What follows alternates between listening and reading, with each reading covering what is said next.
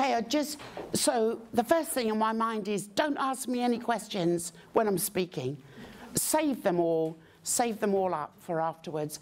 And the second thing that's really on my mind is I feel an absolute fraud because I've been so inspired with the projects that I visited here in Denmark in these last 2 days that I think, God, you've wasted your money bringing me here. But so, you know, I'm just going to try and make up for it. And the other weird thing is I could be genetically Danish because the most expensive item of clothing I own are my shoes, which are Danish. And everything I've seen has made my eyes hurt. The beauty and I don't know, there's something very lovely about being here. So you might be fed up with Denmark, but I'm loving it. So I'm going to talk really fast, but I've taken guidance from Thor, who says Danish people are so clever, it really doesn't matter if you speak fast. So I'm just saying that he said it was okay. So I'm just going to I'm going to tell you the incredible edible story. And it's just a story of active citizens in a small town, a poor town in northern England. This is our town. It's very unusual because I see your flat here. So it's in the middle of 3 very steep valleys with a microclimate of rain, sleet, and rain. And it was once, look at these big buggers, it was once a stinking rich industrial weaving town 200 years ago. When weaving stopped in England, obviously there was no industry left, and it's now a poor town. And just to give you an example of what I mean by a poor town, if you were to buy a house about here, 2 bedrooms, stone house, a nice house, £50,000. So you can do that sum in Danish money. But £50,000 would not buy you the door of a garage in London or the south of England. So it's a northern town, it's a poor town with a microclimate that's shit. And it's got a mosque, a Muslim community, a Polish community, and high unemployment. But it's also unbelievably beautiful when the sun shines. So about, well, it was 2008, a group of people came together who were really worried about stuff. Because in 2008, what happened? There was a volcano in Iceland that created a dust cloud that stopped planes flying. So people started to think, oh, what? We can't get beans from Africa? We'll starve in England. In 2008, the bankers were being very naughty. In 2008, pubs, shops, factories were closing all over England. And it was a really difficult time. And personally, I'm a grandmother for 12 children. So I know that my grandchildren will never go to university for free. You have to pay a lot of money. They'll never own their own houses, and they'll never find it easy to get a job. So some of us think we owe some payback to a generation that's not going to have it as good as we did.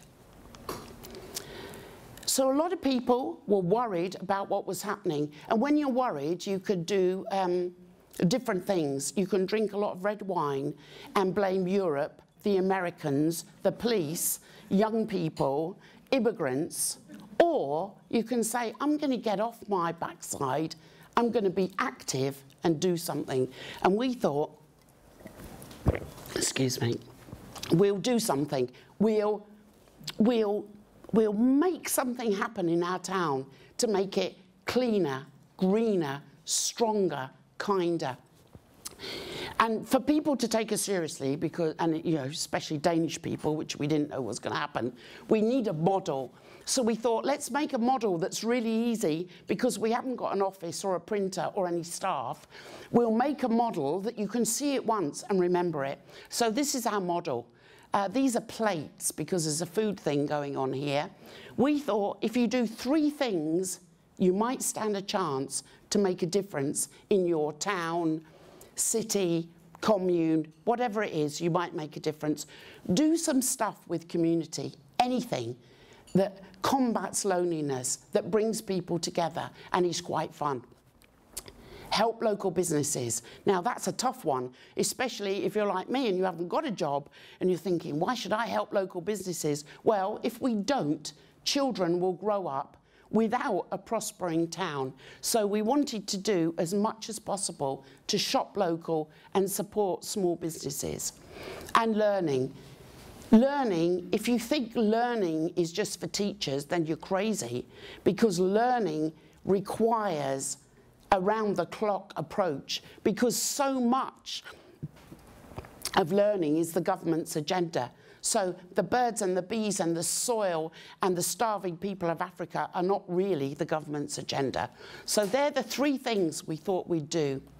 And I'm going to talk to you about just give you some examples.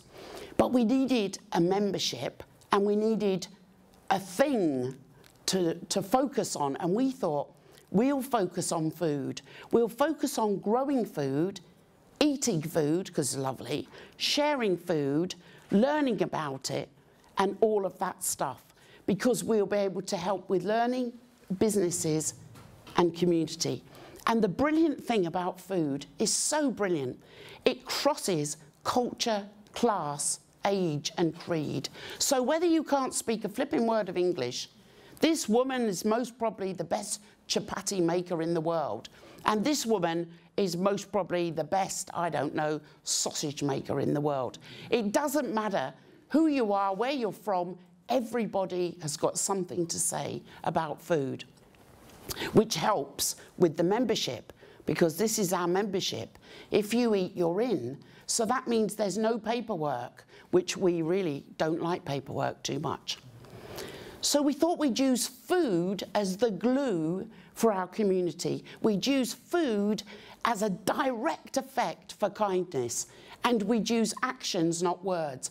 We wouldn't ask a consultant to write a document. We wouldn't knock on doors and say, what do you think about this idea? We'd just get on and do it. We thought we'd use all the resources of the community, because every community, everywhere, whether it's a refugee camp or a city block, has got skilled people. People that could dig, people that have got a memory about the old days, people that can cook, and they've always got people that can eat. We'd use our own resources. And sometimes you've just got to do it. You know, the longer you talk about stuff, the more scared you get. Has anyone done it before? Did they fail? Was it good? What are the statistics? We really are not interested in any of that stuff. I'm not saying it's wrong, but we personally don't give much for it. We really wanted to reconnect with our landscape. We wanted children to grow up in a landscape that talked to them about the seasons, about the birds, the bees, about the importance of food, so that you could really learn from your landscape. And we thought, we'll try anything. We really don't care. I mean, the craziest idea, we'll just go for it. And if it doesn't work and it hasn't cost anything, we're not bothered. We also thought, you need to be a bit brave. We've all got a bit soppy. You know, we've all let somebody else be brave and not be brave ourselves, to look stupid and people laugh at us. We're just going to be brave. But the really good news for England, I don't know how it is for you, is the prisons are full.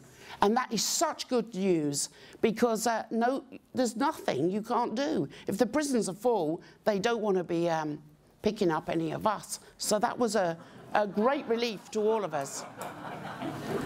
So I'm just going to show you, it's a plate thing, a food thing going on under the community plate, some things that we really love.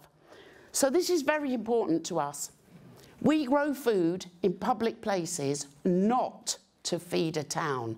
We're growing food to demonstrate kindness. We're growing food to demonstrate the seasons, the soil, the bugs, the birds, the bees, and community glue. And Sometimes we've had to take the council's land. I'm sorry, council, but this is what we say. Sometimes it's better to ask for forgiveness than hang about waiting for permission.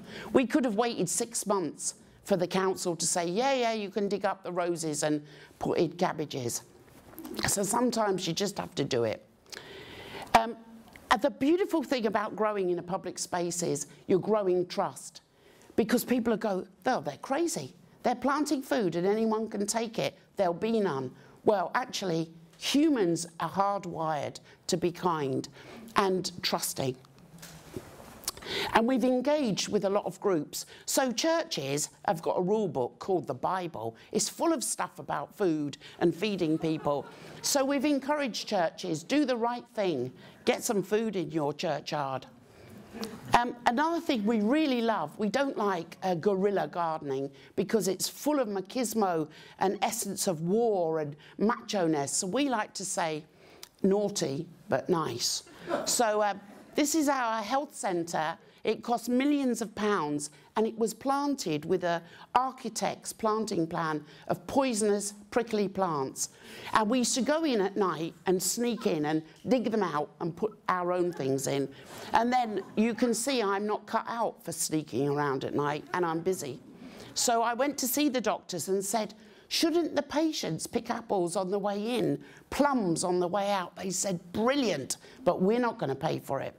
So it took a long time, it took a lot of money, but the whole of our health centre is filled with apples, rhubarb, plums, berries, and it's open to the public the whole time. So there's no fences.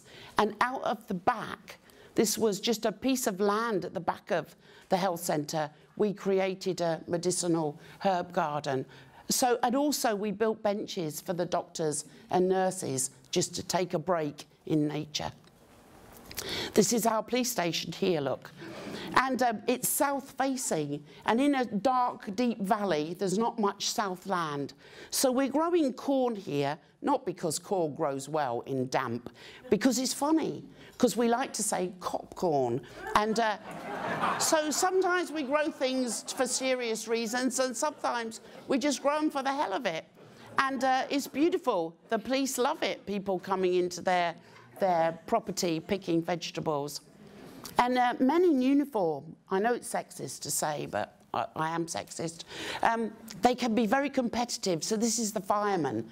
They said, oh, the police have got stuff, we want stuff. So they're planting cherry trees there. This is the car park of the railway station where we grow cabbages and potatoes. And this is, on the platform, we've got 13 of these tubs of pick your own herbs, so you can just take your scissors and pick them on the way home from work. And this is the job centre. What's lovely about the railway station is they said, Mary, those pots are very heavy. They could stop a train. If one of them went on the track, hundreds of people will be killed. And I said, don't worry, they're glued down with special station glue. So if anyone needs any, I've got it. A really lovely thing that we love, this is a recent little harvest festival, is all we're about, really. So I'm bluffing, that's why I feel a phony here. It's just about conversations. It's just about a whole load of people getting together and just talking with each other, because that is where any change is going to start. We're really so into simple pleasures. This is the most popular stall that we have, and it only does two things, bread and jam. And this old lady will be saying, I remember my great-grandmother, she made a jam that was better than this jam. And he'll say, but my wife's jam was the very, very best. And all of those conversations are like gold to us. And we've also, over the years, realised that it costs nothing. The really simple things, iPads, tech, people are mesmerised by squeezing an apple, mesmerised and queue up all day to turn a handle. It's madness. And we've got very good at lots of things about parades and celebrations and involving children because, well, they're cute, aren't they? And we really, again, I can't say enough how the simple stuff works. This man all he's doing is making wooden spoons. But for 5 hours, people will queue to watch a man make a wooden spoon. So if that's all the world is needing, really simple stuff, we can all do it. So under the heading of, am I all right for time? I'll just keep going, blow it. So not only children don't know anything about the soil and the land and where food comes from, but adults as well. So it's really important. You could learn by just looking. These are the apples at the health centre. You could hear people say, I've never seen an apple on a tree. How would you see an apple in a tree in a valley like we've got? We've actually planted 1,000 trees now, but it's so important that people learn, when do apples grow? They don't grow at Christmas. Interacting with our landscape. Look, you can taste the landscape. This is just near a car park where fennel and herbs and people stop and have a chew and offer it to their friend. We've done a lot of things like cooking in the street. For those people who aren't going to go to a college or a restaurant, we can go to them and just cook with them and talk with them. We also like danger, because so many children nowadays are sheltered. These boys, in their culture, don't go in a kitchen. And they've got a knife, and they spent hours just using a knife, being the guys to chop the apples. So in school now, oh, we can't let anyone have a knife, it's too dangerous. So we like a little bit of danger. And we like the streets to be a classroom, because there's something to learn every day when you're just walking about. We've got 6 primary schools and 1 secondary school. This is a tennis court that's been chopped up to make communal growing beds, because when you're hungry, tennis is crap.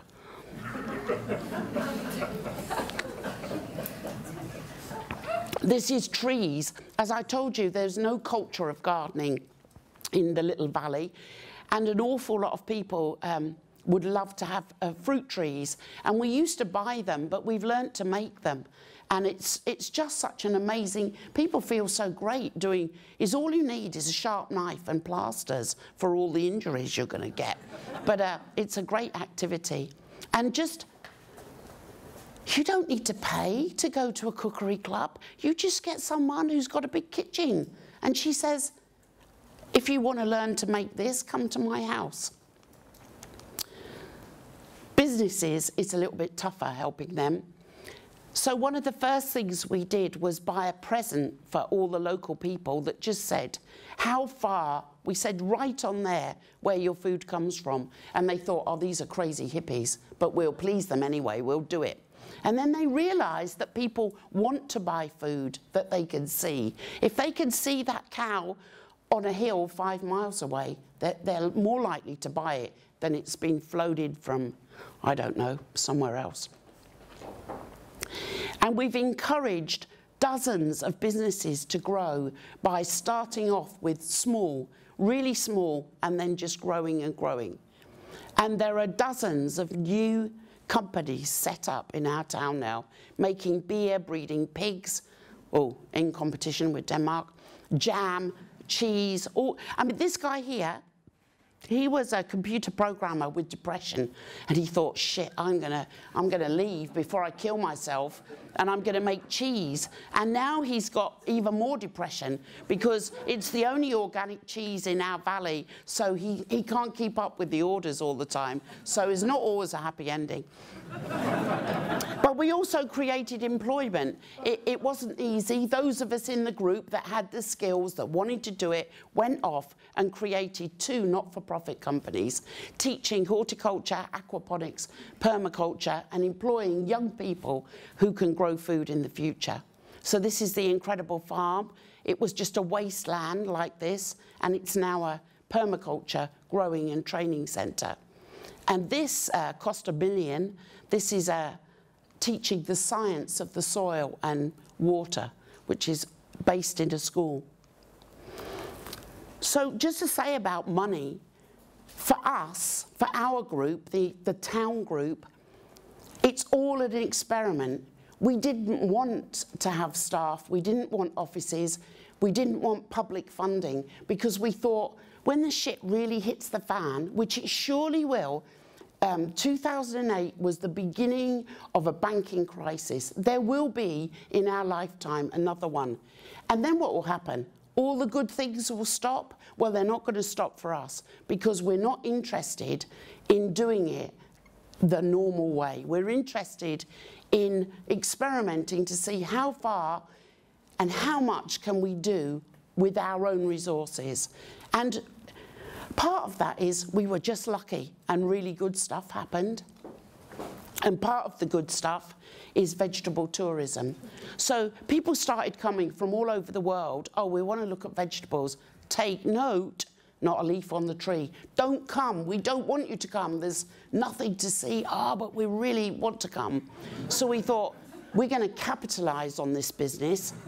And we created a map around the town where the parts of the town, ours is a drive-through town. You don't stop and visit our town. So we created a little map of really beautiful points in the town and made interesting things, thinking that if you bought a cup of coffee here, a sandwich there, those tiny amounts of money would gradually drip, drip, drip into the local economy and help local business. So we've created a beautiful route round the town. We've installed enormous, beautiful bird boxes and bat houses, and just created a nice edible walk that tells the story of bees and pollination. You can't see it, but we've installed amazing artworks on the walls. But we did forget planning permission, and we did forget to consult. So we thought, we'll ask the police to launch it, and then it'll all be all right, which it was. Thank you. We love our police. And then he came, which was really good, because he said to me, Mary, when I'm king, take any land I've got and do what you like. So that was nice. He was good to say that. And we felt more confident. And then all of a sudden, other people started saying, could we be incredible? Well, everybody's incredible. Of course you could be incredible. So all of these little sprouts are little projects, because, so I just want to be clear, there's no judgment. So we're doing it without money. Incredible Edible Lambeth in London has £6 million. We're not saying we're doing it the right way. I would most probably say you've been shortchanged with me. There'd be a lot better groups in the country, but we're doing it our way because that's how we like to be. We want to be a bit more edgy about it. And everyone's doing it different, because there is no office, there are still no staff, and nobody's counting. Oh, someone's making maps. I don't know how they do it. But the French are a little bit crazy because they really love it.